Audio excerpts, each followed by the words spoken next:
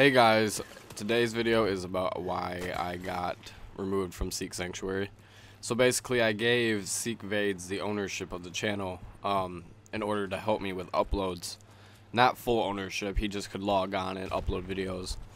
But the problem was he managed to change the ownership, take away my ownership rights and put it on his email and put it on all of his stuff. So basically people ask me, like, why didn't I change the password? Well, I did when I couldn't log into the channel, you know, and I did the two-step verification. I already had that all set up, and he managed to just completely take it from me, and now it's gone.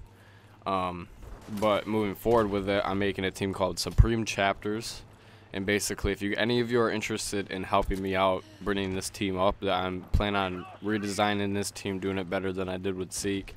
Not upload once a week like Xrayz is doing, and actually Xrayz isn't even uploading on Seek right now, so he kind of just ruined the team for everyone. But if you want to help out with Supreme Chapters, I'll leave it in the link of the video. So also I'll be doing cut comms from here on out whenever I get some spare time. Just be sniping on probably MWR and IW.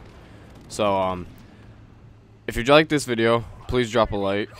I'd appreciate it. Please show your support. I know these are short videos, but I'm doing these in very, very time constrained time, so I don't have a ton of time to make a video. But I will bring out more quality videos here very soon. Just stick with me. Drop a like on this video, comment, show your support.